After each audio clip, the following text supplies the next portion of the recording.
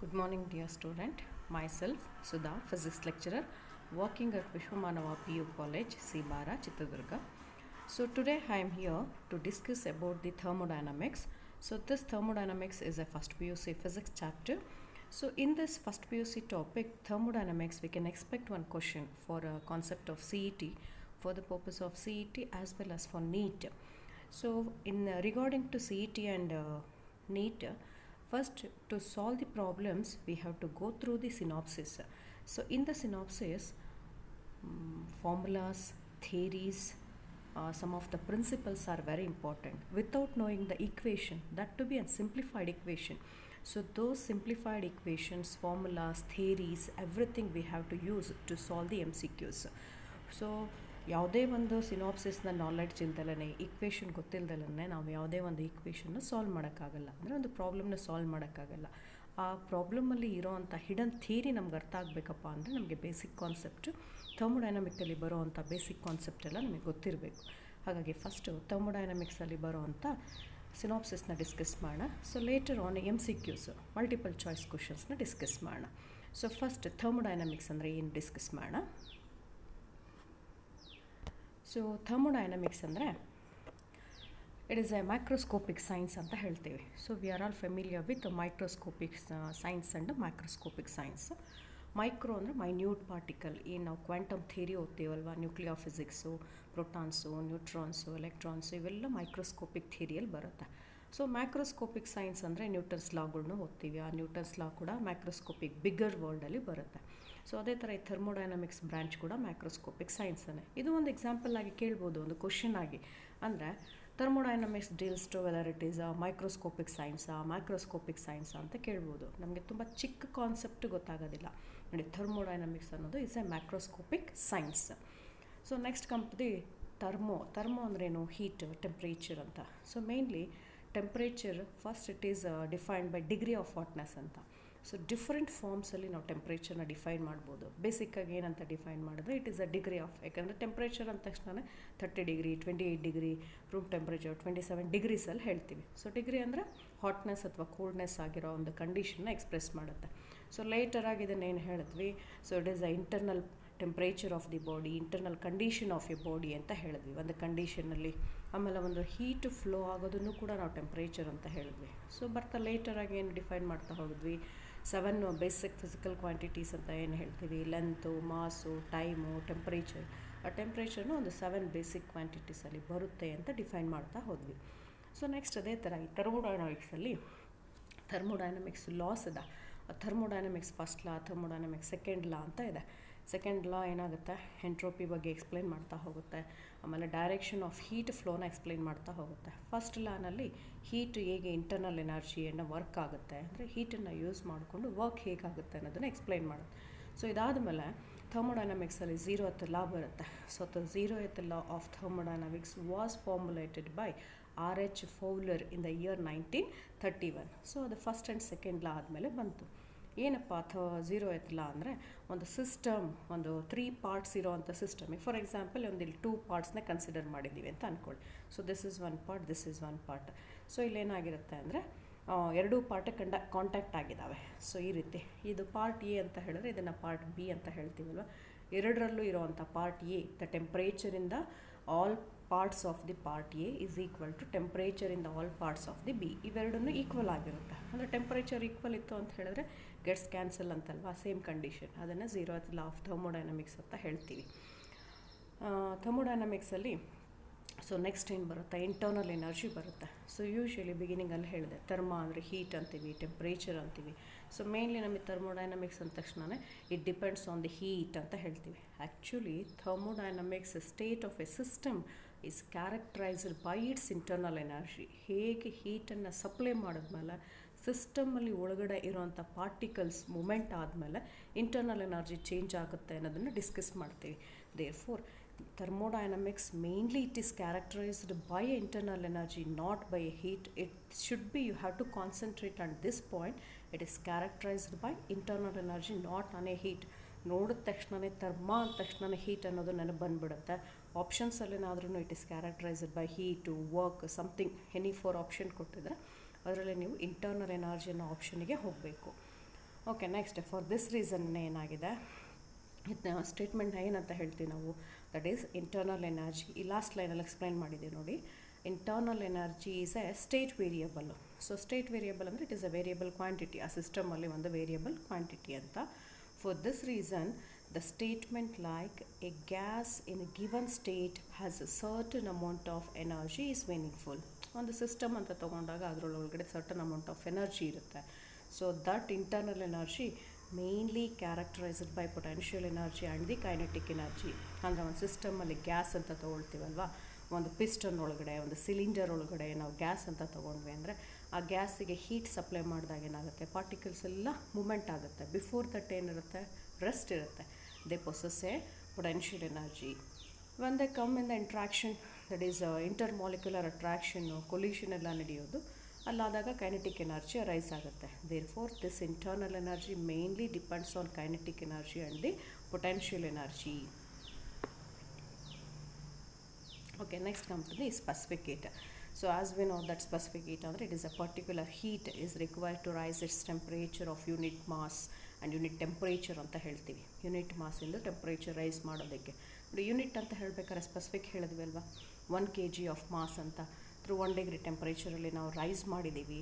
ಅಲ್ಲಿ ಬೇಕಾಗಿರೋಂಥ ಹೀಟನ್ನು specific heat ಅಂತ ಹೇಳಿದ್ವಿ, ಆ ಪರ್ಟಿಕ್ಯುಲರ್ ಹೀಟ್. ಸೊ ಜನರಲಿ ನಮಗೆ ಗೊತ್ತಿರೋದು, ಹೀಟನ್ನು ಸಪ್ಲೈ ಮಾಡಿದಾಗ ಪ್ರೆಷರ್ ಚೇಂಜ್ ಆಗ್ಬೋದು, ಐದರ್ ವಾಲ್ಯೂಮ್ ಚೇಂಜ್ ಆಗ್ಬೋದು. ಬಟ್ ದೀಸ್ ಟು ಏನು ಥರ್ಮೋಡೈನಮಿಕ್ ವೇರಿಯೇಬಲ್ಸ್ ಅಂತ ಹೇಳ್ತೀವಿ, ಪ್ರೆಷರು, ವಾಲ್ಯೂಮು, ಟೆಂಪ್ರೇಚರ್, ಇವನ್ನೆಲ್ಲ ಪ್ರೆಷರ್ ಚೇಂಜ್ ಆದಾಗ ವಾಲ್ಯೂಮ್ ಕಾನ್ಸ್ಟೆಂಟ್ ಇರುತ್ತೆ. ಸಿಮಿಲರ್ಲಿ ವಾಲ್ಯೂಮ್ ಚೇಂಜ್ ಆದಾಗ ಪ್ರೆಷರ್ ಕಾನ್ಸ್ಟೆಂಟ್ ಇರುತ್ತೆ. ಸೊ ಅದೇ ರೀತಿ as pressure changes volume is constant. ಅದನ್ನು specific heat at constant volume is represented by C V. Similarly so pressure volume change ಆಗುತ್ತೆ, pressure remains constant ಇರುತ್ತೆ. That is we called specific heat at constant pressure. The relation between those two, that is Cp and Cv, is given by the equation Cp minus Cv is equal to R. So ಆ ಇಕ್ವೇಷನನ್ನು ನಾವು mayors equations ಅಂತ ಹೇಳ್ತೀವಿ. ಆ ಇಕ್ವೇಷನಲ್ಲಿ ಏನು R ಅಂತ ಬಂದಿದೆ, that is a universal gas constant ಅಂತ ಹೇಳ್ತೀವಿ. That universal gas constant for 1 mole of A gas. Next R/G ಅಂತ ಬರೆದಿದ್ದೀವಿ ನೋಡಿ, ದಟ್ ಈಸ್ ಯೂನಿಟ್ಸ್ ಆಫ್ ಹೀಟಲ್ಲಿ ಹೇಳಿದ್ದೀವಿ. R/G ಅಂದರೆ ಪರ್ 1 mole ಆಫ್ ಎ ಗ್ಯಾಸಲ್ಲಿ N mole of A gas ಅಂತಲೂ ನಾವು ತೊಗೋಬೋದು. So if above relation will remain same even if we consider any number of moles of A gas. ಅಂದರೆ N ಅಂತ ತೊಗೊಂಡಾಗ C P minus C V ಹಿಂದೆನೂ N ಬರುತ್ತೆ, ಅದೇ ಥರ ಇಲ್ಲಿ R/N ಬರುತ್ತೆ. ಸೊ ಅಂದರೆ ಎರಡೂ ಕಡೆ R/N ಅಲ್ಲ, R ಇಂಟು ಎನ್ ಬರುತ್ತೆ. ಎರಡೂ ಗೆಟ್ಸ್ ಕ್ಯಾನ್ಸಲ್ ಆಗಿ ರಿಮೈನ್ಸ್, ಇಕ್ವೇಷನ್ ರಿಮೈನ್ಸ್ ಸೇಮ್. ಹಾಗಾಗಿ ನೋ ಚೇಂಜ್. ಮಲ್ಟಿಪ್ಲೈ ಮಾಡಿಬಿಟ್ಟು ಎರಡು ಸೈಡು ಗೆಟ್ಸ್ ಕ್ಯಾನ್ಸಲ್ ಆಗುತ್ತೆ. And always this are is positive. Universal gas constant is positive. ಯಾಕಪ್ಪ, C P minus C V is equal to R ಅಂತ ಬರೆದಿದ್ದೀವಿ. C P ದೊಡ್ಡದ್ರಲ್ಲಿ ಆ C V ಚಿಕ್ಕದು ಕಳೆದಾಗ certainly ನಮಗೇನಾಗುತ್ತೆ, we are going to get A positive value R. So why this C P is greater than C V? So constant pressure ಅಂತ ಹೇಳಿದ್ವಿ.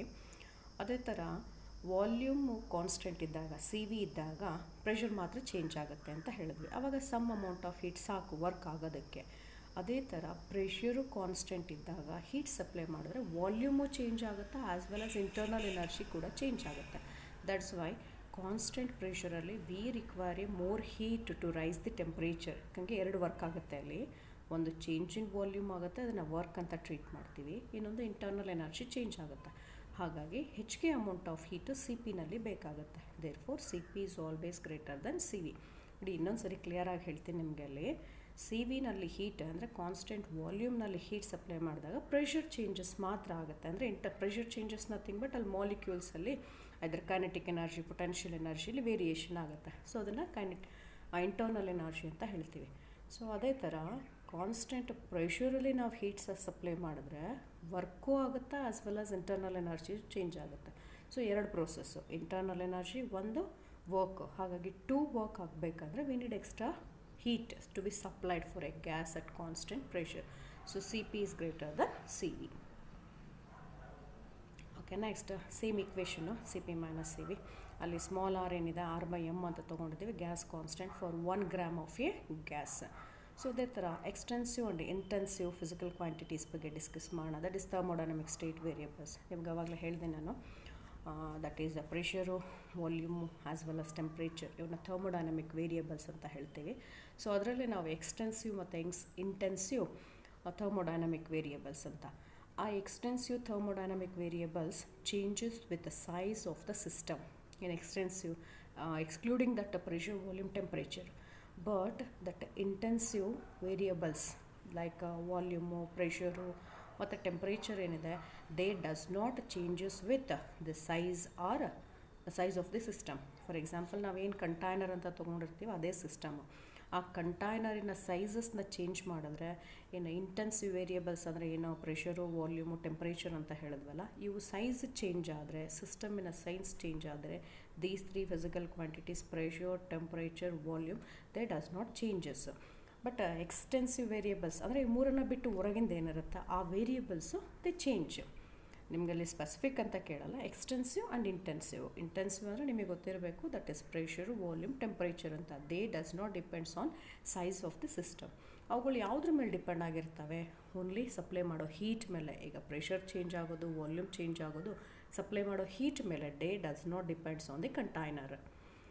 So ಅದೇ ಥರ ಇನ್ನೊಂದು ಇಕ್ವೇಷನ್ನು, heat loss or heat gained by n molecules, n moles of a gas. Heat loss, that usually heat is represented by the letter Q. Q is equal to n into Cp into delta T. ಅಂದರೆ constant ಪ್ರೆಷರಲ್ಲಿ Cp ಇರುತ್ತೆ ಅಂತ ಹೇಳಿದ್ವಿ. Heat supply ಮಾಡಿದಾಗ some quantity volume change ಆಗಿರುತ್ತೆ. ಆ heat loss ಆಗ್ಬೋದು ಅಥವಾ heat gain ಆಗ್ಬೋದು. That is given by the equation Q is equal to n into Cp into delta T. ಅದೇ ಥರ ಕಾನ್ಸ್ಟೆಂಟ್ ವಾಲ್ಯೂಮಲ್ಲಿ ಅದು Cv ಆಗುತ್ತೆ. That N should be remember, ಪ್ರಾಬ್ಲಮ್ಸಲ್ಲಿ ಬೇಕಾಗುತ್ತೆ. And ratio of those two specific ಹೀಟ್ನ ನಾವು gamma ಅಂತ ಹೇಳ್ತೀವಿ. That gamma is equal to Cp/Cv. Okay, next efficiency. ಇದು ಮತ್ತೆ ನಾವು ಮುಂದೆ ಡಿಸ್ಕಸ್ ಮಾಡೋ ಇಕ್ವೇಷನ್ಸ್ನೆಲ್ಲ. ಇಲ್ಲಿ ಎಫಿಷಿಯನ್ಸಿ ಆಫ್ ಕಾರ್ನಾಟ್ ಎಂಜಿನ್ನು ಯಾಕೆ 100% ಆಗಿರಲ್ಲ ಅನ್ನೋ ಒಂದು ಕಾನ್ಸೆಪ್ಟು. 100% ಆಗಬೇಕು ಅಂದರೆ ಈಕ್ವೇಷನಲ್ಲಿ ಏನು ಸಬ್ಸ್ಟಿಟ್ಯೂಟ್ ಮಾಡಬೇಕು? ಆ್ಯಕ್ಚುಲಿ ನಿಮಗೆ ಥರ್ಡ್ ಪಾಯಿಂಟಲ್ಲಿ ಕೊಟ್ಟಿದ್ದೀವಿ ನೋಡಿ, ಅಲ್ಲಿ as Q2/Q1 is equal to T2/T1 ಅಂತ. T1 ಅಂದರೆ it is a temperature of the source ಅಂತ. Q1 ಅಂದರೆ ಹೀಟ್ ಅಂತ ಹೇಳ್ತೀವಿ ಅಷ್ಟೇ. T2 ಅಂದರೆ temperature of the sink. Q2 ಅಂದರೆ in the form of heat ಹೇಳ್ತೀವಿ. ಎಫಿಷಿಯನ್ಸಿ ಅಂದರೆ ಏನು? Usually output work by input work ಅಂತ. ಇನ್ಪುಟ್ ವರ್ಕ್ ಅಂದರೆ ನಾವು ಹೀಟ್ನ ಸಪ್ಲೈ ಮಾಡ್ತೀವಿ. ಆ ಸಪ್ಲೈ ಮಾಡಿರೋ ಹೀಟನ್ನು ತೊಗೊಂಡು ವರ್ಕ್ ಆಗುತ್ತೆ, ಅಂದರೆ ಟೆಂಪ್ರೇಚರ್ ಚೇಂಜ್ ಆಗುತ್ತೆ. ಆದರೆ ಆ ಸಿಸ್ಟಮ್ ಏನಿರುತ್ತೆ, ಸಿಲಿಂಡ್ರ್ ಕ್ವಾಂಟಿಟಿ ಆಫ್ ಗ್ಯಾಸ್ ತೊಗೊಂಡಿರ್ತೀವಲ್ಲ, ಆ ಗ್ಯಾಸು Q1 ಟೆಂಪ್ರೇಚರ್ನ ಅಬ್ಸಾರ್ಬ್ ಮಾಡಿಕೊಂಡು ಎಷ್ಟು ಬೇಕೋ ಅಷ್ಟನ್ನು ಹೀಟನ್ನ ಕನ್ವರ್ಟ್ ಮಾಡಿ ಉಳಿದಿರೋ ರಿಜೆಕ್ಟೆಡ್ ಹೀಟನ್ನ ರಿಜೆಕ್ಟ್ ಮಾಡುತ್ತೆ. ಯಾವುದಕ್ಕೆ ಹಾಕುತ್ತೆ? ಸಿಂಕಿಗಾಗುತ್ತೆ. That is the temperature of the sink T2. ಹಾಗಾಗಿ ಎಫಿಷಿಯನ್ಸಿ ಈಕ್ವೇಷನ್ ಏನು ಬರುತ್ತೆ? Eta is equal to 1 minus T2/T1 ಅಥವಾ Q2/Q1. ಇಲ್ಲ ಅಂದರೂ ಕೂಡ Q1 ಮೈನಸ್ Q2/Q1. ಅಂದರೆ Q1 ನಾವು ಹೀಟ್ ಕೊಡೋ ಅಂಥದ್ದು. So work ಆಗಿರೋದನ್ನು Q1 minus Q2 ಅಂತ ಬರಿತೀವಿ. ಸೊ ಅದೇ ಥರ ಅದೇನು T1 ಇದೆ ಅಲ್ಲ, infinity, temperature of the ಸೋರ್ಸ್ನ infinity ತೊಗೊಂಡು, ಅಥವಾ ಟೆಂಪ್ರೇಚರ್ ಆಫ್, ಯಾಕೆ ಅದು ಇನ್ಫಿನಿಟಿ ತೊಗೊಂಡ್ವಿ ಅಂದರೆ 1/∞ is 0, ಆವಾಗ ಎಫಿಷಿಯನ್ಸಿ 1 ಬರುತ್ತೆ. ನಥಿಂಗ್ ಬಟ್ ಪರ್ಸೆಂಟಲ್ಲಿ ಹೇಳಿದ್ರೆ 100 ಆಗುತ್ತೆ. ಅದೇ ಥರ ಟೆಂಪ್ರೇಚರ್ ಆಫ್ ದ ಸಿಂಕ್ ಏನಾದರೂ 0 ಕೆಲ್ವಿನ್ ತೊಗೊಂಡ್ರೆ, ಅಂದರೆ 0 ಆಗಬೇಕಾದ್ರೆ ಏನೂ ಕೂಡ ಹೀಟು ರಿಜೆಕ್ಟ್ ಆಗಿಲ್ಲ, ಕಂಪ್ಲೀಟಾಗಿ ನಾವು ಕೊಟ್ಟಿರೋ ಅಂಥ ವರ್ಕ್ ಆಗಿ ಕನ್ವರ್ಟ್ ಆಗಿದೆ. Is it possible? ನಾವಲ್ಲಿ ಥಿಂಕ್ ಮಾಡಬೇಕು ಫ್ರ್ಯಾಕ್ಷನ್ ಆಫ್ ಎ ಸೆಕೆಂಡಲ್ಲಿ. ಎಲ್ಲೂ ಕೂಡ 100% ವರ್ಕ್ನ ಎಕ್ಸ್ಪೆಕ್ಟ್ ಮಾಡೋಕ್ಕಾಗಲ್ಲ. 99% ಎಕ್ಸ್ಪೆಕ್ಟ್ ಮಾಡ್ಬೋದು. 1% ಆಫ್ ವರ್ಕ್ ಸಾಧ್ಯ ಇಲ್ಲ. ಅಂದರೆ ಫುಲ್ಲಿ ಕನ್ವರ್ಟ್ ಆಗಿ 0 kelvin temperature of the sink 0 kelvin ಆಗೋಕ್ಕೆ ಚಾನ್ಸ್ ಇಲ್ಲ. ಇನ್ ಕೇಸ್ ಆದರೆ ಮಾತ್ರ ಎಫಿಷಿಯನ್ಸಿ 1 ಉಳಿಯುತ್ತೆ, 100 ಆಗುತ್ತೆ. ಸೊ ಅದನ್ನು ನಿಮಗೆ ಫಸ್ಟ್ ಪಾಯಿಂಟಲ್ಲಿ ಹೇಳಿರೋದು. If efficiency of A Carnot engine will be unity R 100%, if ಯಾವಾಗ ಅದು T1 ಇನ್ಫಿನಿಟಿ ಆಗಬೇಕು, ಅಂದರೆ temperature of the source highest temperature infinity ಆಗಿರಬೇಕು. ಇಲ್ಲ ಅಂದರೆ temperature of the sink 0 kelvin. As 0 kelvin R infinite temperature can not to B realised. ನಾವು ಅದನ್ನು imagine ಮಾಡ್ಕೊಳ್ಳೋಕ್ಕಾಗಲ್ಲ. Hence Carnot engine working as a reversible cycle can not have 100% efficiency. So reversible cycle ಅಂತ ಗೊತ್ತಿದೆ ಹೇಗೆ, PV diagram, isothermal expansion, ಅಡಿಯಾಬ್ಯಾಟಿಕ್ expansion, ಮತ್ತು ಕಂಪ್ರೆಷನು original ಪ್ರೋಸೆಸ್ಗೆ ಹೋಗುತ್ತಲ್ಲ, it is a reversible cycle. So cycle can not have 100% efficiency ಅನ್ನೋದು ಇಲ್ಲಿಂದ clear ಆಯ್ತು ನಿಮಗೆ. For example ಸೋರ್ಸಿಂದು ಸಿಂಕಿಂದು ಟೆಂಪ್ರೇಚರ್ನ ನಾವು equal ಇಟ್ಕೊಂಡ್ರೆ ಎರಡು ಏನಾಗುತ್ತೆ, ಕ್ಯಾನ್ಸಲ್ ಆಗುತ್ತೆ. ಕ್ಯಾನ್ಸಲ್ ಆದಾಗ 1 ಮುಳಿಯುತ್ತೆ. ಸೊ 1 - T2/T1 ಅಂತ ಹೇಳಿದೆ ಇಕ್ವೇಷನು. ಆ 1 - 1 ಬಿಕಮ್ 0 ಆಯಿತಾ. So efficiency become 0. This means that conversion of heat into mechanical work, ನಾವಲ್ಲಿ heat ಕೊಟ್ಟಿರ್ತೀವಲ್ಲ, fully mechanical work is impossible without having A source and sync at A different temperature. ಯಾವಾಗಲೂ efficiency work ಆಗಬೇಕಪ್ಪ ಅಂದರೆ there should be differ in temperature. ನಾವು ಕೊಟ್ಟಿರೋ ಅಂಥ temperature, ಸಿಂಕಲ್ಲಿ ಉಳಿಯೋವಂಥ temperature differ ಇರಬೇಕು. In case equal ಇದ್ರೆ ಏನಾಗುತ್ತೆ, ಸಾಧ್ಯನೇ ಇಲ್ಲ, impossible that heat mechanical work ಆಗಿ ಕನ್ವರ್ಟ್ ಆಗೋದು. It is highly impossible. When they are having 2 different temperature, ಅವಾಗ ಸಮ್ ವರ್ಕ್ ಆಗುತ್ತೆ. ಇಫ್ T2 0 ಕೆಲ್ವಿನೋ ಅಥವಾ Q2 0 ಕೆಲ್ವಿನ್ ಅಂತ ಹೇಳಿದ್ರೆ, ಅದೇ ಹೇಳಿದ್ವಿ, ಈ ಕಂಡೀಷನ್ ಇದ್ದರೆ ಅದು 100% ಬರುತ್ತೆ. ಇಟ್ ಈಸ್ ನಾಟ್ ಪಾಸಿಬಲ್ ಅಂತ. This means that in case ಈ ಥರ ತೊಗೊಂಡ್ರೆ ಏನು ಅಸಂಪ್ಷನ್ ಮಾಡ್ಕೋಬೋದು, this means that it is not possible to convert hole heat energy absorbed by the source into mechanical work continuously without rejecting a part of it into the sink. ಅಂದರೆ ಸಿಂಕಿಗೆ some part of ಹೀಟ್ನ reject ಮಾಡಿದ್ರೆ work impossible. ಅದಕ್ಕೆ we can't expect the efficiency of the Carnot engine to be and need not be 100%. Okay, next according to first law of thermodynamics. First law of thermodynamics ಏನು ಹೇಳುತ್ತೆ, amount of heat supplied to a system is divided in 2 parts. ಅಂದರೆ 2 work ಆಗುತ್ತೆ ಅಲ್ಲಿ. ಒಂದು some part of heat is utilized to increase the internal energy, ಅಂದರೆ molecules ಎಲ್ಲ ಏನಾಗುತ್ತೆ, moments ಆಗುತ್ತೆ, ಅದೇ ಇಂಟರ್ನಲ್ ಎನರ್ಜಿ ಚೇಂಜ್ ಆಗುತ್ತೆ. And to do the external work, that is DW. Work ಅಂದರೆ ಹೇಳಿದೆ ನಿಮಗೆ, ಪ್ರೆಷರ್ ಕಾನ್ಸ್ಟೆಂಟ್ ಇದ್ದಾಗ ವಾಲ್ಯೂಮ್ ಚೇಂಜ್ ಆಗಿದೆ ವರ್ಕ್ ಅಂತ. ಹಾಗಾಗಿ DU internal energy plus P ಹಾಗೆ ಇಟ್ಕೊಂಡಿದ್ದೀವಿ ಪ್ರೆಷರ್ ಕಾನ್ಸ್ಟೆಂಟ್ ಅಂತ. DVನ change in volume, initial volume ಇಷ್ಟಿರುತ್ತೆ. Temperature rice ಆದಮೇಲೆ ಎಕ್ಸ್ಪ್ಯಾಂಡ್ ಆಫ್ ಗ್ಯಾಸ್ ಅಂತ ಅಂದ್ಕೊಳ್ಳಿ, ಬಲೂನ್ ಎಕ್ಸ್ಪ್ಯಾಂಡ್ ಆಗುತ್ತಲ್ಲ ಆ ರೀತಿ ವಾಲ್ಯೂಮ್ ಇನ್ಕ್ರೀಸ್ ಆಯಿತು. ಅದೇ ಥರ ಸ್ಪೆಸಿಫಿಕ್ ಹೀಟ್ ಕೆಪಾಸಿಟಿ, ಆಗಲೇ ಹೇಳಿದೆ ಸ್ಪೆಸಿಫಿಕ್ ಹೀಟ್ ಕೆಪಾಸಿಟಿ ಅಂದರೆ ಅದನ್ನು ಇಕ್ವೇಷನ್ನ ಹೇಗೆ ಬರಿಬೋದು, S/M, heat capacity by mass of the substance. So ಅದೇ ಥರ ಅದನ್ನು per mole of A substance ಬರಿಬೇಕು ಅಂದರೆ C = S/μ. ಆ ಮ್ಯೂ ಅನ್ನೋದೇ ಮೋಲ್ಸ್. ಅದೇ ಥರ ಒಂದು ಸಾಲಿಡ್ಡಿಗೆ ಹೀಟ್ ಸಪ್ಲೈ ಮಾಡಿದ್ರೆ ಏನಾಗುತ್ತೆ, ಅದು ಮೆಲ್ಟ್ ಆಗುತ್ತೆ. ಸೊ ಅದೇ ಥರ ಲಿಕ್ವಿಡಿಗೆ ಹೀಟ್ ಸಪ್ಲೈ ಮಾಡಿದ್ರೆ ಅದು ವೇಪರ್ಸ್ ಆಗುತ್ತೆ. ಅದನ್ನು ನಾವು ಲೇಟೆಂಟ್ ಹೀಟ್ ಅಂತ ಹೇಳಿದ್ವಿ. Change of state, heat is required to change of A state to change the particle from one state to another state, that is latent heat ಆಯಿತು. ಸೊ ಅದೇ ಥರ ಆ latent heat is equal to heat supplied by mass, per mass ಅಂತ. L = Q/M. ನೋಡಿ 4ನೇ point concentrate ಮಾಡಿ. For change of ಸ್ಟೇಟಲ್ಲಿ DQ = M × L ಅಂತ ಇದೆ. So L nothing but latent heat, that L = DQ/M. Some amount of heat is requires to rice change its mass ಅಂತ, ಅಂದರೆ ಕ್ವಾಂಟಿಟಿನ change ಮಾಡೋದು. ಆ ಇಕ್ವೇಷನ್ನು Q supplied ಹೀಟಿಗೆ M × LV latent heat of vaporisation ಮಾಡ್ಕೋಬೋದು, LF latent heat of fusion ಮಾಡ್ಕೋಬೋದು. ಅದೇ ಥರ for rice ಇನ್ ಟೆಂಪ್ರೇಚರಿಗೆ ತೊಗೊಂಡ್ವಿ ಅಂದರೆ ಆ ಎಲ್ಲನ ಏನಂತ ಬರಿಬೋದು, C × ΔT, latent ಹೀಟ್ನ C × ΔT ಅಂತಲೂ ಬರಿಬೋದು. Wear C is a specific heat capacity. ಅದೇ ಥರ ಇಂಟರ್ನಲ್ ಎನರ್ಜಿ ಡಿಫ್ರೆನ್ಸ್ ಬರಿಬೇಕಪ್ಪ ಅಂದರೆ UF - UI ಅಂತ ಬರಿಬೋದು.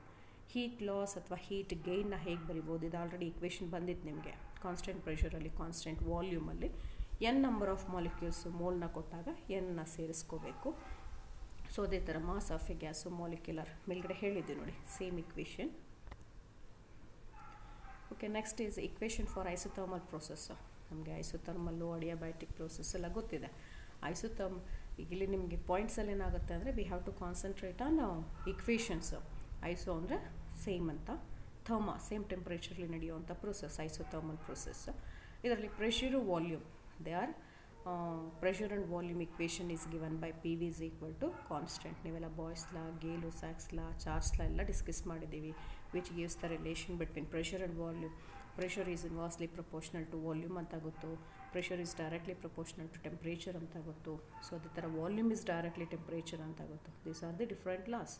ಸೊ ಅದೇ ಥರ work done in an ideal gas in an isothermal process, V1 V2 temperature ಇದ್ದಾಗ ಆ ವರ್ಕ್ ಅನ್ನೋದನ್ನು Q ಅಂತ ಹೇಳ್ತೀವಿ. ದಟ್ Q = μRT ln ಅಂತ ಹೇಳಿದ್ರೆ it is common ಲಾಗರಿದಮ್ಸ್, sorry it is natural ಲಾಗರಿದಮ್ಸ್ ಅಂದರೆ ಇ ಇರುತ್ತೆ V2/V1.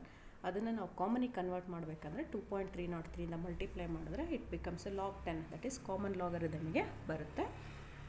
Work done when 1 mole of A gas expands ಐಸೋಥರ್ಮಲಿ gas expand ಆಯ್ತಪ್ಪ, ವರ್ಕ್ ಆಯಿತು ಅಂತ ಹೇಳಿದ್ರೆ ಅದು same equation V2/V1.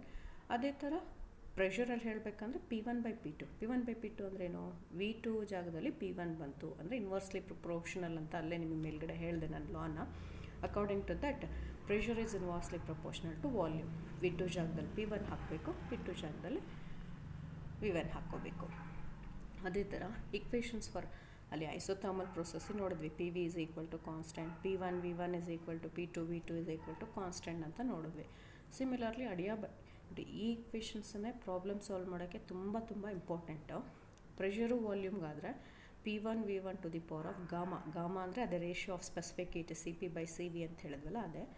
Same ಅಡಿಯಾಬ್ಯಾಟಿಕ್ ಪ್ರೊಸೆಸ್ಸಲ್ಲಿ temperature volume ತೊಗೊಂಡ್ರೆ that is V1 T1 V1 to the power of gamma minus 1 is equal to T2 V2 to the power of gamma minus 1. ಅದೇ ಥರ pressure ಮತ್ತು temperature ನೋಡಿ, pressure volume, pressure ಟೆಂಪ್ರೇಚರಿಗೆ ತೊಗೊಂಡ್ರೆ P1 gamma minus 1 by T1 gamma is equal to P2 gamma minus 1 by T2 gamma is equal to constant ಅಂತ. ಈ ಇಕ್ವೇಷನ್ಸು ನಮಗೆ ಪ್ರಾಬ್ಲಮಿಗೆ help ಆಗುತ್ತೆ. ಅದೇ ಥರ ವರ್ಕ್ ಡನ್ ಇನ್ ಅಡಿಯಾಬ್ಯಾಟಿಕ್ ಪ್ರೊಸೆಸ್ಸಲ್ಲಿ ಹೇಗೆ ಬರಿಬೋದು, ಐಸೋಥರ್ಮಲ್ ಪ್ರೊಸೆಸ್ಸಲ್ಲಿ ಹೇಳಿದ್ವಿ ನಾವು 2.303 ln V2/V1 P1/P2 ಅಂತ. ಅದೇ ಥರ in terms of ಅಡಿಯಾಬ್ಯಾಟಿಕ್ ಪ್ರೊಸೆಸ್ಸಲ್ಲಿ R/gamma minus 1 T2 minus T1 ನೋಡಿ, ಅಲ್ಲಿ RT ಜಾಗದಲ್ಲಿ P1 ಬಂದೆ, because ideal gas equation PV is equal to nRT ಅಲ್ವಾ, ಹಾಗಾಗಿ RT ಜಾಗದಲ್ಲಿ PVನ ತೊಗೋಬೋದು ನಾವು. Work done in ಐಸೋಬಾರಿಕ್. ಸೊ ಏನು ಐಸೋಬಾರಿಕ್ ಪ್ರೊಸೆಸ್ ಅಂದರೆ the process which takes place at constant pressure ಅಂತ. ಪ್ರೆಷರ್ ಕಾನ್ಸ್ಟೆಂಟ್ ಇದ್ದು ವಾಲ್ಯೂಮ್ ಚೇಂಜ್ ಆಗುವಂಥದ್ದು. ಅದಕ್ಕೆ P ಕಾನ್ಸ್ಟೆಂಟ್ ಇದೆ ನೋಡಿ. ಲಾಸ್ಟಿಂದ ಎರಡನೇ ಪಾಯಿಂಟು ಥರ್ಡ್ ಪಾಯಿಂಟಲ್ಲಿ ಅಬ್ಸರ್ವ್ ಮಾಡಿ. P into V2 minus V1 is equal to mu into R into T1 minus T2. Similarly efficiency ನಿಮ್ಗೆ ಹೇಳಿದೆ ಬಿಗಿನಿಂಗಲ್ಲೇ, ಲೇಟರಾಗಿ ಇಕ್ವೇಷನ್ಸ್ ಬರುತ್ತೆ ನೆಕ್ಸ್ಟ್ ಸ್ಲೈಡಲ್ಲಿ ಅಂತ. ಇಲ್ಲಿದೆ ನೋಡಿ, output work by heat input ಅಂತ. ನಾವು ಹೀಟ್ ಸಪ್ಲೈ ಮಾಡಿರ್ತೀವಿ, ಔಟ್ಪುಟ್ ವರ್ಕ್ ಆಗುತ್ತೆ, ಅದನ್ನೇ W/Q1 ಅಂತ. ಸೊ W1 ಅಂದರೆ Q1 minus Q2 Q1.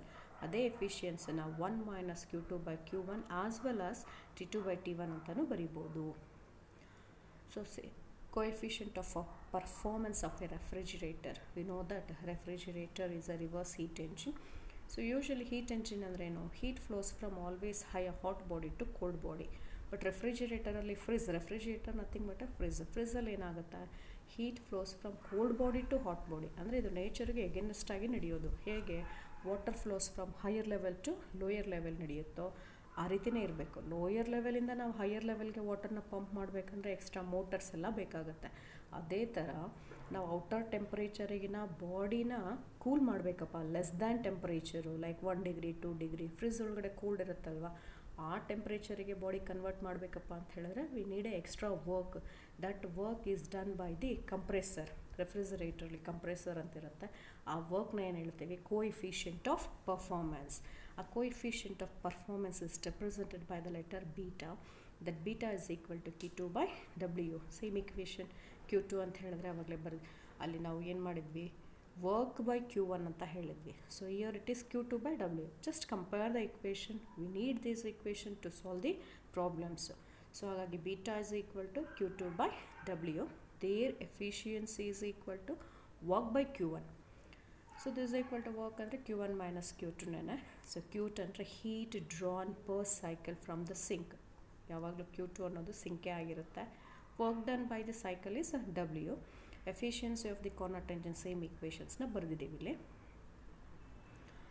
Okay, these are the MCQs which are related to the thermodynamics. ಇಲ್ಲಿ ಬರೋವಂಥ ಇಕ್ವೇಷನ್ಸು ಇನ್ನೂ ಕೆಲವೊಂದು ಇಕ್ವೇಷನ್ಸ್ ಬರುತ್ತೆ, ಅದನ್ನು ನಾನು ನಿಮಗೆ ಪ್ರಾಬ್ಲಮ್ ಸಾಲ್ವ್ ಮಾಡುವಾಗ ಹೇಳ್ತೀನಿ.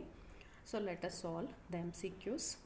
So first ಪ್ರಾಬ್ಲಮಲ್ಲಿ 1 mole of an ideal diatomic gas undergoes a transition from A to B along the path AB as shown in the figure.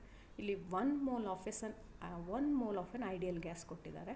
So ಏನು ಐಡಿಯಲ್ ಗ್ಯಾಸ್ ಅಂದರೆ which obeys all the loss. Boys ಲಾ ಒಬೇ ಮಾಡಬೇಕು, Charles ಲಾ ಒಬೇ ಮಾಡಬೇಕು, ಗೇಲ್-ಲೂಸಾಕ್ಸ್ ಲಾ ಒಬೇ ಮಾಡಬೇಕು, all the laws. ಅದಕ್ಕೆ ಹೇಳ್ತೀವಿ ನೇಚರಲ್ಲಿ ideal gas ಇಲ್ಲ ಅಂತ ಹೇಳ್ತೀವಿ. ಸಮ್ ಲಾಸು ಬಾಯ್ಸ್ ಲಾ ಒಬೇ ಮಾಡುತ್ತೆ, ಸಮ್ ಲಾಸು ಚಾರ್ಲ್ಸ್ ಲಾ ಒಬೇ ಮಾಡುತ್ತೆ, ಐಡಿಯಲ್ ಗ್ಯಾಸು ಇಲ್ಲ. So but we can prepare the ideal ಗ್ಯಾಸಿಂದ ಲ್ಯಾಬ್ರೋಟ್ರಿ ಒಳಗಡೆ ಐಡಿಯಲ್ ಗ್ಯಾಸ್ನ ಪ್ರಿಪೇರ್ ಮಾಡ್ಬೋದು. ಸೊ ಇಲ್ಲಿ ಡೈಅಟಾಮಿಕ್ ಗ್ಯಾಸ್ನ ಕೊಟ್ಟಿದ್ದಾರೆ. ಸೊ ಯೂಶ್ವಲಿ ನಿಮಗೆ ಡೈಅಟಾಮಿಕ್ ಗ್ಯಾಸ್ ಅಂದರೆ ಮೋನೋ, ಡೈ, ಟ್ರೈ ಯಾವುದೇ ಅಟಾಮಿಕ್ ಮಾಸ್ ಕೊಡಲಿ ಡಿಗ್ರೀಸ್ ಆಫ್ ಫ್ರೀಡಮ್ ಗೊತ್ತಿರಬೇಕು ನಿಮಗೆ. ಡಿಗ್ರೀಸ್ ಆಫ್ ಫ್ರೀಡಮ್ ಏನು ಹೇಳುತ್ತೆ? ಸೊ ಥರ್ಮಲ್ ಇಕ್ವಿಪಾರ್ಟಿಷನ್ ಎನರ್ಜಿ ಹೇಳ್ತೀವಲ್ವ ನಾವು. ಇಕ್ವಿಪಾರ್ಟಿಷನ್ ಎನರ್ಜಿಯಲ್ಲಿ energy is equally distributed among various degrees of freedom. ಅದು ಆಫ್ KT ಅಂತ ಹೇಳ್ತೀವಿ. ಆ ಆಫ್ KTಗೆ ಡಿಗ್ರೀಸ್ ಆಫ್ ಫ್ರೀಡಮ್ ಹೇಳಬೇಕಾದ್ರೆ N into of KT. N ಅಂದರೆ ಡಿಗ್ರೀಸ್ ಆಫ್ ಫ್ರೀಡಮ್ ಅಥವಾ ಡಿಗ್ರೀಸ್ ಆಫ್ ಫ್ರೀಡಮ್ F ಅಂತಲೂ ನೀವು ತೊಗೋಬೋದು ಅದನ್ನು. Degrees of freedom mono atomic ಮಾಲಿಕ್ಯೂಲಿಗೆ 3 ಇರುತ್ತೆ, ಯಾಕಂದರೆ 3 ಟ್ರಾನ್ಸಿಷನ್ ಇರುತ್ತೆ. ಅದೇ ಡೈಅಟಾಮಿಕ್ 2 ಬಂದ್ವಪ್ಪ ಪಾರ್ಟಿಕಲ್ ಅಂದರೆ ಇದು ಟ್ರಾನ್ಸ್ಲೇಟ್ರಿ ಮೂಮೆಂಟ್ ಜೊತೆಗೆ ಪಾರ್ಟಿಕಲ್ಸ್ ಎಲ್ಲ ಫ್ರೀ ಸ್ಪೇಸಲ್ಲಿರುತ್ತೆ. ಹಾಗಾಗಿ ಓಕೆ 3 ಡೈರೆಕ್ಷನಲ್ಲಿ ಮೂವ್ ಆಗುವಂಥದ್ದು ಇರುತ್ತೆ. ಅದು ಟ್ರಾನ್ಸ್ಲೇಟ್ರಿ motion along X Axis, along Y Axis, along Z Axis ಬರುತ್ತೆ. ಅದೇ ಥರ 2 ಮಾಲಿಕ್ಯೂಲ್ಸ್ ಬಂತು ಅಂದರೆ there exist A ರೊಟೇಟ್ರಿ motion. ರೊಟೇಟ್ರಿ moment ಆಗೋದಕ್ಕೂ chances ಇರುತ್ತೆ. ಹಾಗಾಗಿ 3 motions due to translatory and 2 motion due to rotatory. Totally it is 5 atomic degrees of freedom ಅಂತ ನಮಗೆ ಡೈಅಟಾಮಿಕ್ ಮಾಲಿಕ್ಯೂಲ್ಸಿಗೆ ಗೊತ್ತಾಗಿದೆ. ಇಲ್ಲಿ PV ಡಯಾಗ್ರಾಮ್ ಕೊಟ್ಟಿದ್ದಾರೆ. So PV ಡಯಾಗ್ರಾಮಲ್ಲಿ initial pressure, final pressure, initial volume, final volume ಎಲ್ಲ ಕೊಟ್ಟಿದ್ದಾರೆ. What you have to calculate? You have to calculate transition from A to P ಪಾತಲ್ಲಿ ಹೋದಾಗ change in internal energy of the gas calculate ಮಾಡಬೇಕು. So DU change in internal ಎನರ್ಜಿಗೆ ಅವಾಗಲೇ equation ಹೇಳಿದ್ವಿ, final internal energy minus initial internal energy ಅಂತ.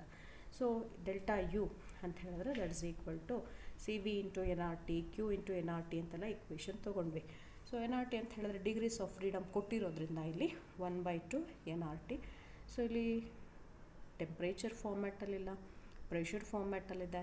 Ideal gas equation pressure ಪ್ರಕಾರ PV is equal to NRT. ಹಾಗಾಗಿ RT ಜಾಗದಲ್ಲಿ pressure volume ತೊಗೊಳ್ಳೋಣ. So degrees of freedom ಹೇಳಿದೆ ನಾನು ನಿಮಗೆ 5 ಅಂತ, 5/2 ಆಯಿತು. ಸೊ RT ಜಾಗದಲ್ಲಿ PV final minus PV initial ಹಾಕ್ಕೊಂಡಿದ್ದೀವಿ. So ಇಲ್ಲಿ ಸ್ವಲ್ಪ ಕಾನ್ಸಂಟ್ರೇಟ್ ಮಾಡಬೇಕು. ಪ್ರೆಷರು ವಾಲ್ಯೂಮ್ ಇನ್ವರ್ಸ್ಲಿ ಪ್ರಪೋರ್ಷನಲ್ ಆಗಿರೋದ್ರಿಂದ ಇನಿಷಿಯಲ್ ಪ್ರೆಷರ್ ತೊಗೊಂಡ ಹತ್ರ ಫೈನಲ್ ವಾಲ್ಯೂಮ್ ತೊಗೋಬೇಕು. So there 2 is a initial pressure. So ಹಾಗಾಗಿ ಫೈನಲ್ ವಾಲ್ಯೂಮ್ ತೊಗೋಬೇಕಂದ್ರೆ 6 ತೊಗೋಬೇಕು ನೋಡಿ, 2 ಇಂಟು 6 ಇದೆ ಅಲ್ಲಿ.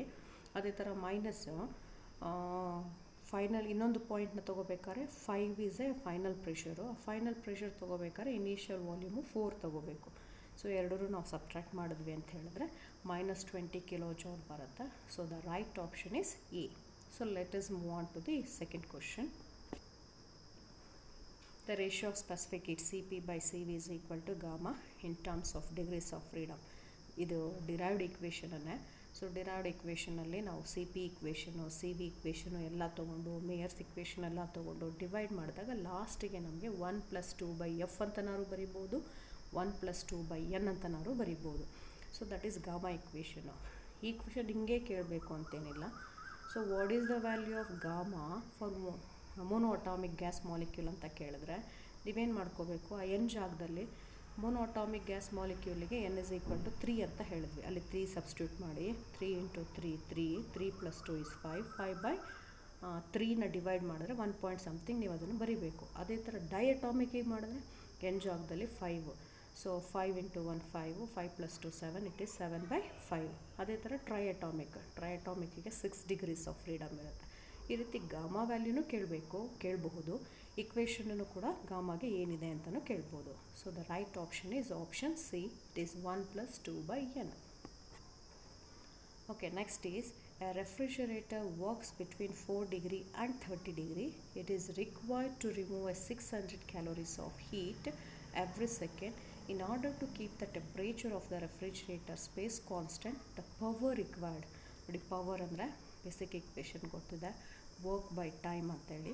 ಸೊ ಹೇಗೆ ಈ ಕೊಟ್ಟಿರೋ ಡಾಟಾನಲ್ಲಿ ನಾವು ವರ್ಕ್ ಕಂಡುಹಿಡಿಬೇಕು ಅದು ನಮಗೆ ಗೊತ್ತು. ರೆಫ್ರಿಜಿರೇಟರ್ ಅಂದ ತಕ್ಷಣವೇ ಕೋಎಫಿಷಿಯಂಟ್ ಆಫ್ ಪರ್ಫಾರ್ಮೆನ್ಸ್ ಇಕ್ವೇಷನ್ ಗೊತ್ತು. ಆಲ್ಫಾ ಅಂತನಾರು ತೊಗೋಬೋದು, ಬೀಟಾ ಅಂತನಾರು ತೊಗೋಬೋದು. That alpha is equal to Q2/W ಅಂತ ಗೊತ್ತು. So W is equal to Q2 coefficient of performance. ಕೊಟ್ಟಿರೋ ಅಂಥ ಡಾಟಾ ಇಲ್ಲಿದೆ ನೋಡಿ, 30 ಡಿಗ್ರಿ 40 ಡಿಗ್ರಿ. ಸೊ ಆಲ್ವೇಸ್ ನಿಮಗೆ ಗೊತ್ತಿದೆ ಟೆಂಪ್ರೇಚರ್ ಆಫ್ ದಿ ಸೋರ್ಸ್ ಇದು ರಿವರ್ಸ್ ಹೀಟ್ ಎಂಜಿನ್ ಆಗಿರೋದ್ರಿಂದ T2 ಜಾಸ್ತಿ ಹಾಕ್ಕೋಬೇಕು. So here a refrigerator works between 4 degree and 30 degree. So 4 degree ಅಂದರೆ ಟೆಂಪ್ರೇಚರ್ ಆಫ್ ದಿ ಸಿಂಕ್ ಅಲ್ವಾ, ದಟ್ ಈಸ್ T2. 30 degree ಅಂದರೆ temperature of the source, that is T1 ಹಾಕ್ಕೊಂಡಿದ್ದೀವಿ, ಕೆಲ್ವಿನಿಗೆ convert ಮಾಡಿದ್ದೀವಿ. And Q2 heat ಕೊಟ್ಟಿದ್ದಾರೆ ನೋಡಿ, that Q2 is equal to 600 calories per second. ಇದು ಕ್ಯಾಲೋರೀಸಲ್ಲಿದೆ. We have to convert this into joule because the unit of heat is joule ಅಲ್ವಾ, ಅದು convert ಮಾಡ್ಕೊಳ್ಳೋಣ. Because 1 calorie is equal to 4.2 joule ಅಲ್ವಾ, ಅದನ್ನು multiplied ಮಾಡಿದ್ರೆ ಬರುತ್ತೆ. ನಿಮಗಲ್ಲಿ ಆಲ್ಫಾ ಇಕ್ವೇಷನ್ ಬಂತು, coefficient of performance, ಅದನ್ನು ಇಲ್ಲಿ ಸೆಕೆಂಡ್ ಸ್ಟೆಪ್ಪಲ್ಲಿ ಸಬ್ಸ್ಟಿಟ್ಯೂಟ್ ಮಾಡಿದ್ರೆ ನಿಮಗೆ W ಬಂತು, Q2 by ಆಲ್ಫಾ. ನೋಡಿ ಕ್ಯಾನ್ಸಲ್ ಮಾಡಬಾರ್ದು, ಹಂಗೆ ಇಟ್ಕೋಬೇಕು. ಅಗೇನ್ ಪವರ್ ಅಂತ ಹೇಳಿದ್ರೆ ವರ್ಕ್ ಬೈ ಟೈಮ್, ವರ್ಕ್ ಇದೆ, ಟೈಮಲ್ಲೇ ಕೊಟ್ಟಿದ್ದಾರೆ ಪರ್ ಸೆಕೆಂಡ್ ಅಂತ. So it is 1 second. Just multiply it, you will get 236.5 watt. So the right option is A. Okay, next, coefficient of linear expansion of brass and steel is given by alpha and alpha. ನಮಗೆಲ್ಲ ಗೊತ್ತಿದೆ coefficient of linear expansion ಅಂದರೆ ಒಂದು ಸಾಲಿಡ್ಡಿಗೆ, ಒಂದು ಮೆಟಲ್ಗೆ heat supply ಮಾಡಿದ್ರೆ length change ಆಗುತ್ತೆ, ಅದನ್ನು ನಾವು linear expansion ಅಂತ ಹೇಳ್ತೀವಿ. ಲೀನಿಯರ್ ಎಕ್ಸ್ಪ್ಯಾನ್ಷನ್ ಆಲ್ಫಾ 1 ಆಲ್ಫಾ 2 ರೇಷಿಯೋನ ಕೊಟ್ಟಿದ್ದಾರೆ. Length of brass and steel L1 L2, if L2 minus L1 is maintained same at all temperature, which one of the following relation is holds good? L2 minus L1 is maintained ಅಂದರೆ L2 ಜಾಸ್ತಿ ಇದೆ, L1 ಕಮ್ಮಿ ಇದೆ ಅಂತ ಹೇಳ್ತಾ ಇದ್ದಾರೆ. ಇಲ್ಲಿ linear expansion alpha 1 alpha 2 length ಕೊಟ್ಟಿದ್ದಾರೆ. ನಿಮಗೆ ಕಾನ್ಸೆಪ್ಟ್ ಹೇಳಿದೆ ನಾನು, when we supply heat to A solid R A metal there is a change in length ಅಂತ. ಆ change in ಲೆಂತನ್ನು L1 is equal to L1 into 1 plus alpha delta T. Actually ನಮಗೆ equation ಥಿಯರಿಯಲ್ಲಿ ಬಂದಿದೆ, ಇದು ನೋಡಿದ ತಕ್ಷಣ ಏನಾಗುತ್ತೆ, ಇಟ್ ಈಸ್ ಡೈರೆಕ್ಟ್ಲಿ ಪ್ರಪೋರ್ಷನಲ್ ಅಂತ ಅನಿಸುತ್ತೆ. ಜಸ್ಟ್ ಸಿಂಪ್ಲಿಫೈ ಮಾಡಿದಾಗಲೇ ನಮಗೆ L2 ಮೈನಸ್ L1 ಅಲ್ವಾ ಅವ್ರು ಕೇಳಿರೋದು. ಹಾಗಾಗಿ ಎರಡು ಈಕ್ವೇಷನ್ನ ಸಬ್ಟ್ರ್ಯಾಕ್ಟ್ ಮಾಡಿ, L2 minus second ಈಕ್ವೇಷನಲ್ಲಿ first ಈಕ್ವೇಷನ್ನ subtract ಮಾಡಿಬಿಟ್ಟು ಸಿಂಪ್ಲಿಫೈ ಮಾಡಿ ಕ್ಯಾನ್ಸಲ್ ಮಾಡಿದಾಗ ಏನು ಉಳಿದಿದೆ ನಮಗೆ, L2 minus L1, L2 dash minus L1 dash is equal to L2 minus L1 ಅಲ್ವಾ. ಸೊ ಇಕ್ವೇಟಿಂಗ್ ಕಾನ್ಸ್ಟೆಂಟ್ ಅಂತ ಮಾಡಿಕೊಂಡ್ರೆ ನಾವು L1 alpha 1 is equal to L2 alpha 2 ಅಂದರೆ L1 by L2 is equal to alpha 2 by alpha 1, that is inversely proportional ಅನ್ನೋ concept ಬರುತ್ತೆ. So the right option is option B, that is alpha 1 L2 is equal to alpha 2 L1 inversely proportional. Equation ಬೇಕು, ಇದೇ ಥರದ ಮೇಲೆ ಸುಮಾರು ಕ್ವಶನ್ಸ್ನ ಕೇಳ್ಬೋದು ನಾವ್ರಿಗೆ. Okay, next is a piece of ice falls from height h. height h ಇಂದ fall ಆಗ್ತಿದೆ ಅಂತ ಗೊತ್ತಾಗ್ತಿದೆ ನನಗೆ, ನಿಮಗೆ potential energy concept ಬಂದುಬಿಡ್ಬೇಕಿಲ್ಲಿ. So that it melts completely. Only 1/4 of the heat produced is absorbed by the ice. Quarter of the heat ಅಂದರೆ 1/4 of the heat absorbed by the ice, and all energy of the ice gets converted into heat during its fall. Fully work ಆಗುತ್ತೆ ಅಂತ ಹೇಳ್ತಾರೆ. It is converted into that all ice gets converted into heat during its fall. The value of H, est height and the value of H, latent heat of ice ಕೊಟ್ಟಿದ್ದಾರೆ L, then G is given. So what we have to calculate, H height ನಾನು ನಿಮ್ಗೆ ಹೇಳಿದೆ ಬಿಗಿನಿಂಗಲ್ಲೇ, fall ಆಗ್ತಾ ಇದೆ ಅಂದರೆ gravitational potential ಎನರ್ಜಿನ imagine ಮಾಡ್ಕೋಬೇಕು, that's equal to mgh. So that energy, potential energy unit ಜೌಲನ್ನೇ, ಅದನ್ನು ಹೀಟಾಗಿನೂ balance ಆಗುತ್ತೆ ಅಂತ ಹೇಳಿಬಿಟ್ಟು ಇಮ್ಯಾಜಿನ್ ಮಾಡ್ಕೋಬೇಕು ನೀವು ಇಕ್ವೇಷನ್ನ. So heat is equal to 1/4 of the potential energy, ಬಿಗಿನಿಂಗಲ್ಲೇ ಹೇಳಿದೆ. ಎಗೇನ್ ನಮಗೆ heat, ಲೆಟೆಂಟ್ ಹೀಟಲ್ಲಿ equations ಬಂತಲ್ವ ಸಿನಾಪ್ಸಿಸಲ್ಲಿ, delta Q is equal to M into L F. ಆ M L ಎಫ್ಗೆ delta Q L H S equal ಆಗಿದೆ. So R H ಎಸ್ನ equate ಮಾಡಿ, so gets cancel, ಏನೇನು M cancel ಆಗುತ್ತೆ. So H is equal to 4L/G, L value is given, G value is given, just substitute it, you will get 136. After simplification you will get 136 kilometer. So the right option is option A. So let us move on to the next question. A gas is compressed isothermally compression of half of its initial value. The same gas is compressed separately through the adiabatic. Next first isothermal ಆಮೇಲೆ adiabatic process ಹೇಳ್ತಿದ್ದಾರೆ. until its volume is again reduced to half. ಬಿಗಿನಿಂಗಲ್ಲಿ ಎಷ್ಟಿದೆ ಅದು half reduce ಆಗೋವರೆಗೂ ಏನು. Then ಯಾವ ಒಂದು equation ಇಲ್ಲಿ ನಮಗೆ ಕರೆಕ್ಟಾಗಿ ಬಂದಿದೆ ನೋಡಿ. ಈ ಕ್ವಶನು ನೀಟ್ 2016 ಅಲ್ಲಿ ಕೇಳಿದ್ದಾರೆ. Compressing the gas isothermally or adiabatically will require same amount of work. ನಮಗೆ ಗೊತ್ತಿದೆ ಸೇಮ್ ಅಮೌಂಟ್ ಆಫ್ ವರ್ಕ್ ಆಗಲ್ಲ, ಎರಡರಲ್ಲೂ different of amount of work ಇರುತ್ತೆ. ಐಸೋಥರ್ಮಲ್ ನಾವು ಡಿಫ್ರೆನ್ಸ್ ಎಲ್ಲ ಹೇಳ್ತೀವಿ, ಹಾಗಾಗಿ ಅದೆಲ್ಲ. Which of the case weather compression through isothermal R through ಅಡಿಯಾಬ್ಯಾಟಿಕ್ process require more work will depend upon the ಅಟಾಮಿಸಿಟಿ of the gases. ಅಟಾಮಿಸಿಟಿ of gases ಮೇಲೆ require ಆಗೇ ಇರಲ್ಲ ಅಂತ ನಾವು ಬಿಗಿನಿಂಗಲ್ಲೇ ಹೇಳ್ತೀವಿ. ನಂಬರ್ ಆಫ್ ಮಾಲಿಕ್ಯೂಲ್ಸ್ ನಾವು ಏನು thermodynamic variables ಬಿಗಿನಿಂಗಲ್ಲೇ extensive intensive property ಹೇಳಬೇಕಾದ್ರೆ point ಹೇಳಿದ್ದೀವಿ ನಿಮಗೆ. ಕಂಪ್ರೆಸ್ಸಿಂಗ್ the gas ಐಸೋಥರ್ಮಲಿ will required more work to be done. ನೋಡಿ, ಕಂಪ್ರೆಸ್ಸಿಂಗ್ ದ ಗ್ಯಾಸ್ ಥ್ರೂ ಐಸೋಥರ್ಮಲಿ ಹೇಳ್ತಾರೆ, so this also not correct. Then compressing the gas through the adiabatic process will require more work. ಡಿಫ್ರೆನ್ಸಲ್ಲಿ ಹೇಳ್ತೀವಿ ನಾವು. So ಕಂಪ್ರೆಸ್ಸಿಂಗ್ the gas through ಅಡಿಯಾಬ್ಯಾಟಿಕ್ ಪ್ರೋಸೆಸ್ಸಲ್ಲಿ ಏನಾಗುತ್ತೆ ಅಂತ ಹೇಳಿದ್ರೆ ನಮಗೆ will require A more work ಅಂತ ಹೇಳ್ತೀವಿ. So we can go with this option. So ಅದು ನಮಗೆ ಗೆಸ್ ಮಾಡೋಕ್ಕಾಗಿಲ್ಲ ಅಂದರೆ ಈ ರೀತಿ ಗ್ರಾಫ್ ಕೂಡ ತೊಗೊಂಡು ಡಿಸ್ಕಸ್ ಮಾಡ್ಬೋದು. ನಾವು ಪಿ ವಿ ಡಯಾಗ್ರಾಮ್ ಗ್ರಾಫ್ ಹಾಕ್ತಾ ಇದ್ದೀವಿ, ಸೊ ಹಾಕಿದ್ದೀವಿ P V diagram ಗ್ರಾಫಲ್ಲಿ. So diagram ಗ್ರಾಫಲ್ಲಿ ಐಸೋಥರ್ಮಿಕ್ಕು ಮತ್ತು ಅಡಿಯಾಬ್ಯಾಟಿಕ್ ಪ್ರೋಸೆಸ್ಸಲ್ಲಿ ನಾವು ಏರಿಯಾನ ಕ್ಯಾಲ್ಕುಲೇಟ್ ಮಾಡಿದ್ರೆ ಅಡಿಯಾಬ್ಯಾಟಿಕ್ ಕರ್ವಲ್ಲಿ ಏನಾಗುತ್ತೆ, ಏರಿಯಾ ಜಾಸ್ತಿ ಬರುತ್ತೆ. ಸೊ ಹಾಗಾಗಿ ಗ್ರೇಟರ್ ವರ್ಕ್ ಆಗುತ್ತೆ ಅಂತ ಹೇಳ್ಬೋದು. ಐಸೋಥರ್ಮಲ್ಗಿನ ಅಡಿಯಾಬ್ಯಾಟಿಕಲ್ಲಿ ಗ್ರೇಟರ್ ವರ್ಕ್ ಆಗುತ್ತೆ.